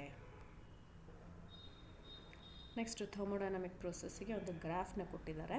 ಫಾಲೋಯಿಂಗ್ ಪ್ರೋಸೆಸ್ ನೋಡಿ, ಒಂದನೇದೇನು ಹೇಳುತ್ತೆ, ಎರಡನೇದೇನು ಹೇಳುತ್ತೆ ಅನ್ನೋದು ಗ್ರಾಫಲ್ಲೆಲ್ಲ ಇದೆ. ಇಲ್ಲಿ 4 ಆಪ್ಷನ್ಸ್ ಕೊಟ್ಟಿದ್ದಾರೆ, ಮ್ಯಾಚ್ ಮಾಡಬೇಕು ನಾವು. ಸೊ ಫಸ್ಟು ಮ್ಯಾಚ್ ಮಾಡುವಾಗ ಆಪ್ಷನ್ ಫಸ್ಟಿಗೆ ಹೋಗೋಣ. ಪ್ರೋಸೆಸ್ 1 ಏನು ಹೇಳ್ತಾ ಇದೆ, 2 ಪಿ ವಿ ಡಯಾಗ್ರಾಮ್ ಅಲ್ವಾ.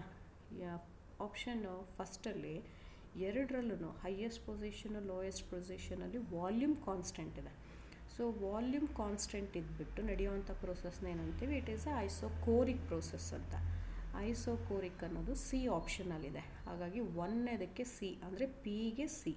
ಸೊ ಪಿಗೆ ಸಿ ಅನ್ನೋದು ಬಿ ಮತ್ತು ಸಿ ಆಪ್ಷನಲ್ಲಿದೆ. ಆಪ್ಷನ್ ಸೆಕೆಂಡು ಮತ್ತು ಥರ್ಡಲ್ಲಿದೆ. ಇನ್ನೊಂದನ್ನು ಟೆಸ್ಟ್ ಮಾಡೋಣ. ಎಲ್ಲವನ್ನೂ ಟೆಸ್ಟ್ ಮಾಡೋ ಅವಶ್ಯಕತೆನೇ ಇಲ್ಲ.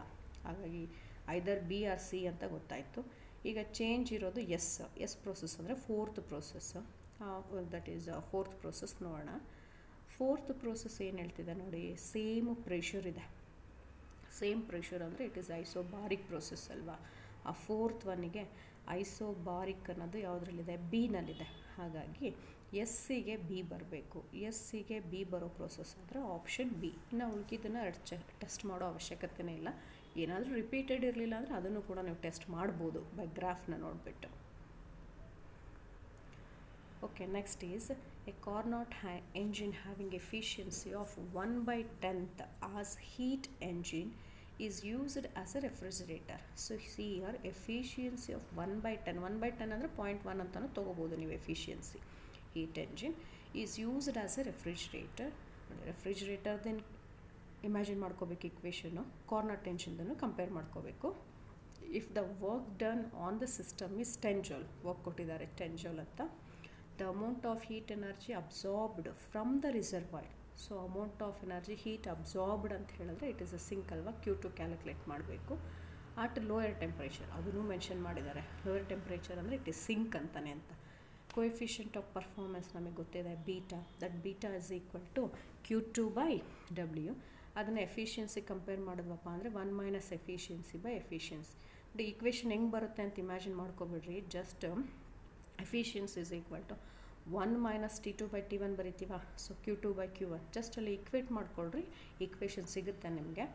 ಸೊ ಅಲ್ಲಿ Q2/9 ವರ್ಕು 9 ಆಗುತ್ತೆ. ಯಾಕಂದರೆ 10 joule ಇದೆ, ಇದನ್ನು ಕಂಪೇರ್ ಮಾಡ್ಕೊಂಡಿದ್ದೀವಿ ನಾವಲ್ಲಿ. 1 - 0.1 1/10 ಅಂತ ಹೇಳಿದ್ರೆ 0.1 ಡಿವೈಡೆಡ್ ಬೈ 0.1 ಹಾಕ್ಕೊಂಡ್ರೆ you will get that Q is equal to 9 × 10, that is 90 joule of work is done. So the correct option is option B. Okay, next is a gas mixture consists of 2 moles of O2 oxygen and 4 moles of argon at temperature T. Neglecting all vibrational modes, the total internal energy of the system. So internal total ಅಂದರೆ ಎರಡೂ ಹೇಳಬೇಕು. Mixture ಎರಡೂ ಇದೆ ಗ್ಯಾಸಲ್ಲಿ, ಆಕ್ಸಿಜನ್ನು ಇದೆ ಆರ್ಗಾನು ಇದೆ, ಎರಡೂ ಸೇರಿಸಿ ಹೇಳುವಂಥದ್ದು. ಇಂಟರ್ನಲ್ ಎನರ್ಜಿಗೆ ಇಕ್ವೇಷನ್ ಆವಾಗಲೇ ಬಂತು ನಿಮಗೆ, F/2 nRT ಅಂತ ಹೇಳಿಬಿಟ್ಟು. ಸೊ ಅಲ್ಲಿ ಎನ್ ಅಂತ ಹೇಳಿದ್ರೆ ನಂಬರ್ ಆಫ್ ಮೋಲ್ಸ್ ಅಂತ ಹೇಳಿದ್ವಿ, 2 ಮೋಲ್ಸು 4 ಮೋಲ್ಸು ಕೊಟ್ಟಿದ್ದಾರೆ. ಎಫ್ ಅಂದರೆ ಡಿಗ್ರಿ ಆಫ್ ಫ್ರೀಡಮ್ಮು. ಆಕ್ಸಿಜನ್ನು ಡಯಾಟಾಮಿಕ್ ಆಗಿರೋದ್ರಿಂದ ಅದಕ್ಕೆ 5 ಹಾಕಿದ್ದೀವಿ. ಇನ್ನೊಂದು ಆರ್ಗಾನು ಮೊನೋ ಅಟಾಮಿಕ್ ಆಗಿರೋದ್ರಿಂದ 3 ಹಾಕಿದ್ದೀವಿ, 3/2 ಅದು 5/2. ಎರಡನ್ನು ಸಿಂಪ್ಲಿಫೈ ಮಾಡಿದ್ರೆ you will get the 11/11 RT, that is option D. A sample of 0.1 gram of water at 100 degree and normal pressure ಕೊಟ್ಟಿದ್ದಾರೆ Newton per metre square, requires 54 calories of heat. So ಇಲ್ಲೂ ಕೂಡ ಹೀಟ್ನ ಕ್ಯಾಲೋರೀಸಲ್ಲೇ ಕೊಟ್ಟಿದ್ದಾರೆ. ಮತ್ತು ಇದನ್ನು 4.2 ಇಂದ ಮಲ್ಟಿಪ್ಲೈ ಮಾಡಿಕೊಂಡ್ರೆ ನಮಗೆ ಇದು ಜೌಲ್, 4.18ಗೂ ಮಲ್ಟಿಪ್ಲೈ ಮಾಡ್ಕೋಬೋದು. ನಿಯರ್ಲಿ ಇಟ್ ಈಸ್ 4.2 ಅಂತೀವಿ, ಎಕ್ಸಾಕ್ಟ್ ಹೋದರೆ 4.1 ಜೌಲ್ ಅಂತಲೂ ಹೇಳ್ತೀವಿ. Heat energy is converted to the system at 100 degree if the volume of the steam produced is 167.1 cc, ಅಂದರೆ ಕ್ಯೂಬಿಕ್ ಸೆಂಟಿಮೀಟ್ರಲ್ಲಿ ಹೇಳಿದ್ದಾರೆ. ಅದನ್ನು ಮೀಟ್ರಿಗೆ ಕನ್ವರ್ಟ್ ಮಾಡ್ಕೋಬೇಕು, because SI ಯೂನಿಟಲ್ಲಿ ಹೇಳಬೇಕಲ್ವಾ. The change in internal energy of the system. So ಇಲ್ಲಿ first ಅನ್ನೋದು ಈಸಿಯಾಗಿ ಗೊತ್ತಾಗುತ್ತೆ, ಯಾಕಂದರೆ ನಮಗೆ ಇಂಟರ್ನಲ್ ಎನರ್ಜಿ ಹೇಳಿದ್ದಾರೆ, ವರ್ಕ್ ಹೇಳಿದ್ದಾರೆ, ಹೀಟ್ ಸಪ್ಲೈಡ್ ಹೇಳಿದ್ದಾರೆ. ಇಂಟರ್ನಲ್ ಎನರ್ಜಿ ಕ್ಯಾಲ್ಕುಲೇಟ್ ಮಾಡಬೇಕಪ್ಪ ಅಂದರೆ ΔQ = ΔU + ΔW. Heat 54 calories ಇದೆ, 4.18 ಜೌಲ್ ಮಾಡ್ಕೊಂಡಿದ್ದೀವಿ ನಾವು. ವರ್ಕ್ ಏನಾಗುತ್ತೆ ಇಲ್ಲಿ, ಸೊ ಹೀಟ್ ಸಪ್ಲೈ ಮಾಡಿದಾಗ ಪ್ರೆಷರ್ ರಿಮೈನ್ಸ್ ಕಾನ್ಸ್ಟೆಂಟ್ ಇದೆ, ಅಂದರೆ ಒಂದೇ ಪ್ರೆಷರ್ ಅಲ್ವಾ ಕೊಟ್ಟಿರೋದು, ಸೊ ವಾಲ್ಯೂಮ್ ಚೇಂಜ್ ಆಗುತ್ತೆ. ಹಾಗಾಗಿ P × V2 - V1. So 100 degree ಕೊಟ್ಟಿದ್ದಾರೆ, ಇನ್ನೊಂದು 0 ಕೊಟ್ಟಿರ್ತಾರೆ ಟೆಂಪ್ರೇಚರು. ಇಲ್ಲಿ ಇನ್ ಟರ್ಮ್ಸ್ ಆಫ್ ವಾಲ್ಯೂಮ್ ಅಂದರೆ W ಜಾಗದಲ್ಲಿ ಪ್ರೆಷರ್ ಇಂಟು ವಾಲ್ಯೂಮ್ ತೊಗೋಬೇಕು. ಪ್ರೆಷರ್ ಕೊಟ್ಟಿದ್ದೀವಿ, ವಾಲ್ಯೂಮ್ ಸಬ್ಸ್ಟಿಟ್ಯೂಟ್ ಮಾಡಿದ್ದೀವಿ. ಅಲ್ಲಿ ಹೇಗೆ 10⁻⁶ ಬಂತು ಅಂದರೆ ನಿಮ್ಗೆ ಹೇಳಿದೆ, ಕ್ಯೂಬಿಕ್ ಸೆಂಟಿಮೀಟ್ರ್ ಅಂದರೆ ಮೀಟ್ರಿ ಮಾಡಿದಾಗ 10⁻⁻² ಮೀಟರ್ ಬರುತ್ತೆ, ಅದಕ್ಕೆ ಕ್ಯೂಬ್ ಮಾಡಿದಾಗ 10⁻⁶ ಬರುತ್ತೆ. ಸೊ ಸಿಂಪ್ಲಿಫೈ ಮಾಡಿದ್ರೆ ನಿಮಗೆ ಇಂಟರ್ನಲ್ ಎನರ್ಜಿ 208.7 ಜೌಲ್. ನಿಮ್ಗೆ ಅವಾಗಲೇ ಹೇಳಿದೆ, ನೀವು ಅನ್ಕೋಬೋದು ಅಲ್ಲಿ 4.18 ಬದಲಿ ನಾವು 4.2 ಹಾಕ್ಕೊಂಡ್ರೆ ಡಿಫರ್ ಆನ್ಸರ್ ಬರಲ್ವಾ. ಡಿಫರ್ ಅಂದರೆ ಎಷ್ಟು ಬರುತ್ತೆ, 208ಗೆ ಸ್ವಲ್ಪ ಜಾಸ್ತಿ ಬರುತ್ತೆ, ಇಲ್ಲ 1 ಪಾಯಿಂಟ್ ಕಮ್ಮಿ ಬರ್ಬೋದು ನಿಮಗೆ. ಆ point something variation 200 ರೇಂಜಲ್ಲಿರೋದು only 1 option. ಹಾಗಾಗಿ ನೀವು 4.2 ಹಾಕ್ಕೊಂಡ್ರು okay, 4.18 ಹಾಕ್ಕೊಂಡ್ರು okay, but you can guess the answer. Next is efficiency of the ideal heat engine working between the freezing point and the boiling point. Water is, so freezing point ಮತ್ತು boiling point ನಮಗೆ ಗೊತ್ತಿದೆ 0 degree, boiling point is 100 degree ಅಂತ. So ಅವೆರಡರ ಮಧ್ಯದಲ್ಲಿ ಕೇಳ್ತಾ ಇದ್ದಾನೆ. So highest temperature T1, lowest temperature T2. Efficiency equation ಗೊತ್ತಿದೆ ಅಲ್ಲ, it is equal to 1 - T2/T1. ಇಲ್ಲಿ ಡಿಗ್ರೀಸಲ್ಲಿದೆ, ಅದನ್ನು ಏನು ಮಾಡೋಣ ನಾವು ಕೆಲ್ವಿನಿಗೆ ಕನ್ವರ್ಟ್ ಮಾಡ್ಕೊಳ್ಳೋಣ. 273, 0ನ 273 ಮಾಡಿದ್ವಿ, 100ನ +273 ಕೆಲ್ವಿನಿಗೆ ಕನ್ವರ್ಟ್ ಮಾಡ್ಕೊಂಡಿದ್ದೀವಿ. Just simplify it, you will get 26.8%. ನೀವು ಪರ್ಸೆಂಟೇಜಲ್ಲಿ ಹೇಳಬೇಕು ಎಫಿಷಿಯನ್ಸಿನ. ಮಲ್ಟಿಪ್ಲೈಡ್ ಬೈ 100 ಮಾಡ್ಕೊಂಡಿದ್ದೀವಿ, ಅಂದರೆ 0.26 ಬರುತ್ತೆ. 100/373 ಮಾಡಿಕೊಂಡ್ರೆ ಅಗೇನ್ ಮಲ್ಟಿಪ್ಲೈಡ್ ಬೈ 200 ಮಾಡಿಕೊಂಡ್ರೆ ಯು ವಿಲ್ 26.8% ಬರುತ್ತೆ. So the right option is option C. So let us move on to the next question. 12th ಕ್ವಶನಲ್ಲಿ ಏನಾಗಿದೆ ಅಂದರೆ V and T volume versus temperature graph ಕೊಟ್ಟಿದ್ದಾರೆ. ಮೊನೋಅಟಾಮಿಕ್ gas ಮಾಲಿಕ್ಯೂಲಿಗೆ it's temperature T as shown in the graph. The ratio of work done by the gas to the heat absorbed it, ಅಂದರೆ ratio ಕಂಡುಹಿಡಿಬೇಕು ನೀವು. Ratio ಅಂದರೆ ನ್ಯೂಮರೇಟರಲ್ಲಿ ಏನು ಹೇಳ್ತಾರೆ, work done by heat absorbed. Heat ಡಿನಾಮಿನೇಟರಲ್ಲಿ ಬರಬೇಕು, work ನ್ಯೂಮರೇಟರಲ್ಲಿ ಬರಬೇಕು. When it undergoes it change from state A to state B, A ಇಂದ ಬಿಗೆ. ನೋಡಿ ಇಲ್ಲಿ ಪ್ರೋಸೆಸ್ ಈಸಿಯಾಗಿ ಗೆಸ್ ಮಾಡ್ಬೋದು. ಟೆಂಪ್ರೇಚರ್ ಇನ್ಕ್ರೀಸ್ ಆಗ್ತಿದೆ, ಲೋಯರ್ ಟೆಂಪ್ರೇಚರಲ್ಲಿ ಲೋಯರ್ ಪ್ರೆಷರ್ ಇದೆ, higher ಟೆಂಪ್ರೇಚರಲ್ಲಿ higher volume, B volume ಜಾಸ್ತಿ ಆಗುತ್ತಲ್ವ, ಅಲ್ಲಿ ಗ್ರಾಫ್ನ ಅಬ್ಸರ್ವ್ ಮಾಡಬೇಕು. ಅಂದರೆ usually you can guess that it is ಐಸೋಬಾರಿಕ್ process, ಅಂದರೆ ಇಲ್ಲಿ ಪ್ರೆಷರ್ ಕಾನ್ಸ್ಟೆಂಟ್ ಇದ್ದು ವಾಲ್ಯೂಮು ಚೇಂಜ್ ಆಗುವಂಥ ಪ್ರೋಸೆಸ್ಸು. ಸೊ ಐಸೋಬಾರಿಕ್ ಪ್ರೋಸೆಸ್ಸಲ್ಲಿ ಹೀಟ್ ಸಪ್ಲೈ ಮಾಡಿದಾಗ N × Cp × dt ಅಂತ ತೊಗೋಬೋದಾ ನಾವು. So N into, so that is 5/2 R × ΔT. Actually ಇಲ್ಲಿ ಕೊಟ್ಟಿರೋದು ನಮಗೇನು, mono atomic gas molecule. Mono atomic gas ಮಾಲಿಕ್ಯೂಲ್ಗೆ ಇಲ್ಲಿ ನೀವು ಅಂದ್ಕೊಳ್ಳೋದು F ಡಿಗ್ರೀಸ್ ಆಫ್ ಫ್ರೀಡಮ್ ಏನು ಬರಬೇಕು, 3 ಬರಬೇಕು ಅಂತ. ಹೇಗೆ ಇಟ್ ಈಸ್ 5/2 R ಬಂತು. ಸೊ CV ಅಂತ ಹೇಳಿದ್ರೆ Cp - Cv = R ಅಲ್ವಾ. So Cp = R + Cv. ಅಲ್ಲಿ Cv ಕಾಮನ್ ತಗೊಂಡು ಸಿಂಪ್ಲಿಫೈ ಮಾಡಿದಾಗ ನಮಗೆ Cp ವ್ಯಾಲ್ಯೂ 5/2 R ಬರುತ್ತೆ for mono atomic gas ಮಾಲಿಕ್ಯೂಲ್ಗೆ. So ಅದೇ ಥರ ವರ್ಕ್ ಡನ್ ಪ್ರೆಷರ್ ಕಾನ್ಸ್ಟೆಂಟ್ ಇದ್ದಾಗ work D we change in volume ಆಗುತ್ತೆ, that is N × R dt. Substitute it, divide the equation, everything will get cancelled. Remain only is 2 by 5. So the right option is option C. Let us move on to the next question. Which of the following process heat is neither absorbed nor released by the system? So heat ಅಬ್ಸಾರ್ಬು ಆಗಿಲ್ಲ, release ಆಗಿಲ್ಲ. ನಿಮಗೆ ಐಸೋಥರ್ಮಲು ಅಡಿಯಾಬೈಟಿಕ್ process ಗೊತ್ತಿದೆ. ಅಡಿಯಾಬೈಟಿಕ್ ಪ್ರೋಸೆಸ್ಸಲ್ಲಿ there is no change in heat between system and surroundings ಅಂತ ಹೇಳ್ತೀವಿ. Heat transfer ಆಗೋದೇ ಇಲ್ಲ ಅಂತ ಹೇಳ್ತೀವಿ. ಹಾಗಾಗಿ we can easily guess that it is A ಅಡಿಯಾಬೈಟಿಕ್ process. So the right option is option B. Okay, next, increase in temperature of the gas filled in a container would lead to one container ಒಳಗಡೆ ಒಂದು gas ತೊಗೊಂಡಿದ್ದೀವಿ.